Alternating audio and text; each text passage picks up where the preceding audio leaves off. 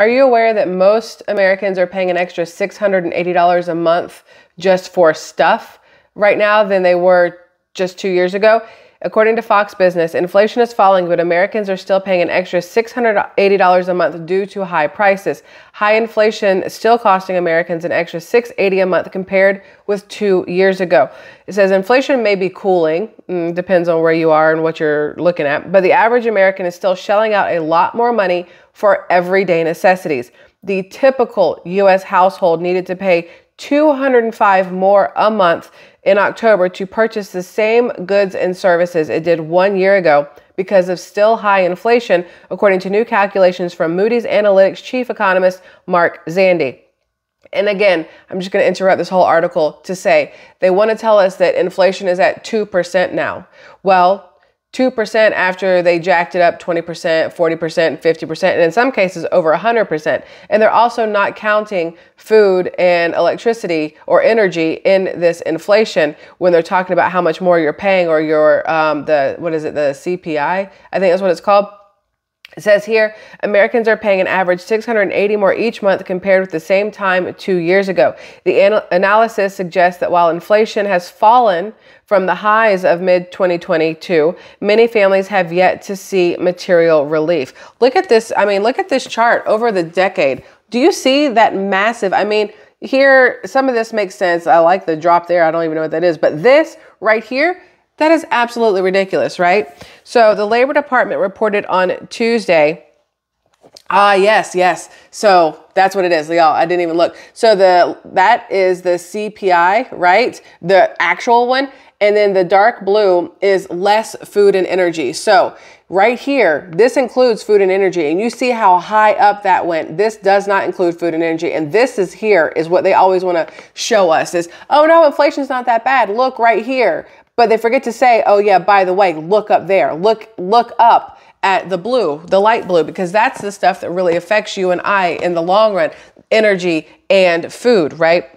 Now, the Labor Department reported on Tuesday that the CPI, the Consumer Price Index, a broad measure of the price of everyday goods, including gasoline, groceries, and rents, was unchanged in October from the previous month.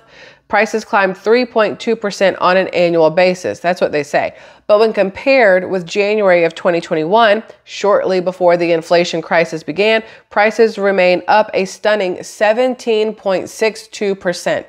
So again, all day long, they're going to tell you in like headlines, oh, CPI is only 2%, inflation is only 2%. But what they mean when they say those kind of things is it's only 2% over where it was the month before, or they're finally getting it to calm down. They're not telling you that, oh, wait, technically it's still almost 18% over where it was last year. But since we're telling you it's only 2% over like last month, it makes it seem not as bad. They want it to seem not as bad, even though we all know it's a bunch of bull, right? Like inflation has been a biatch for a lot of people. Inflation has created severe financial pressures for most U.S. households, which are forced to pay more for everyday necessities like food and rent. The burden is disproportionately borne by low-income Americans whose already stretched paychecks are heavily impacted by price fluctuations. The Consumer Price Index is still running well above the typical pre-pandemic rate, and the cost of necessities like food, gasoline, rent, and childcare remain far more expensive than they were just 1 year ago. Americans saw some reprieve in October as the cost of gasoline plunged and the price of used cars and trucks ticked lower, but many other price gains proved more persistent. Shelter costs, which were the largest contributor to core inflation last month, rose 0.3% on a monthly basis and are up 6.7% over the past year. Rising rents are concerning because higher housing costs most directly and acutely affect household budgets. The shelter component of inflation is still sticky high, said Rick Ryder, BlackRock's chief investment officer of global fixed income. Y'all know how I feel about BlackRock. Food prices, a visceral reminder of inflation for many Americans, also inched higher in October. Grocery costs rose 0.3% in October, up from 0.1% in September, and are up 2.1% compared with the same time last year. Consumers are paying more for staples like bread, breakfast cereal, beef and veal, pork, ham, chicken, milk, cheese, citrus fruits, and butter. Basically every frickin' thing if you really want to get down to the nitty gritty of it. As they spend more on everyday goods, Americans are burning through their savings and are increasingly turning to credit cards to cover those basic expenses.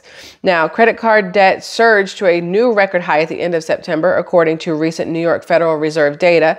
In the 3-month period from July to September, total credit card debt rose to $1.08 trillion, an increase of $48 billion, or 4.6% from the previous quarter, not the previous year, the previous quarter, according to the report. It marks the highest level on record in Fed data dating back to 2003 and the 8th consecutive annual increase. Here is the problem, people.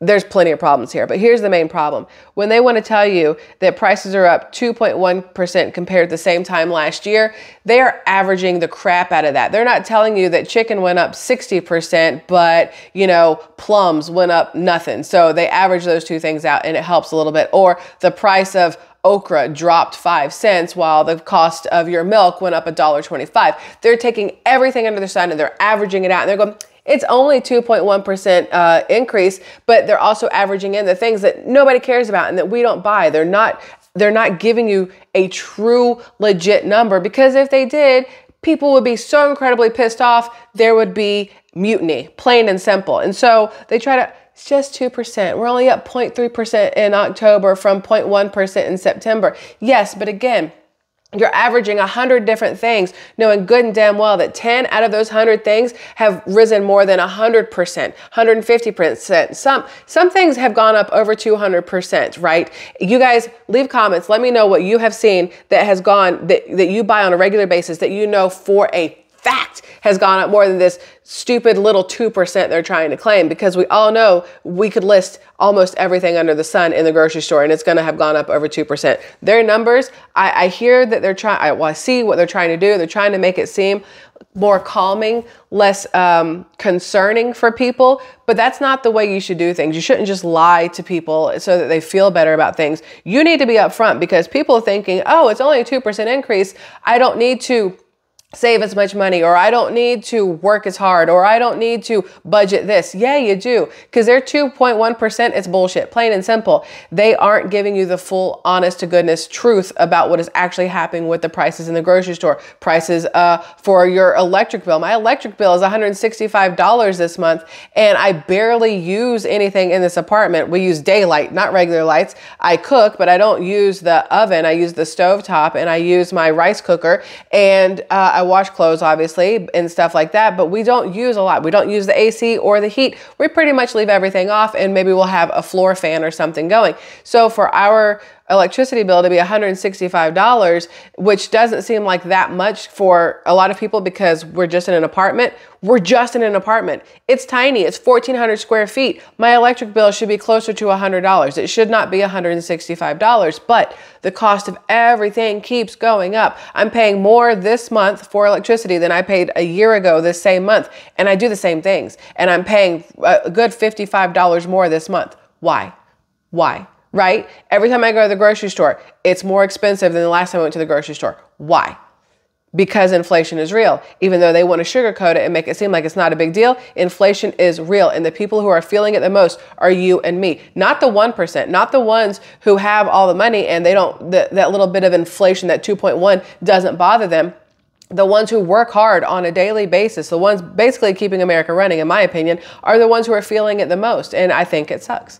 That's just me. I think it sucks. So I'm sorry to get a little agitated there. I didn't mean to get so, but I can't help it sometimes. Like, it absolutely like pisses me off that this is where we are with pricing, and they try to say, oh, it's not that big a deal. Yeah, it is.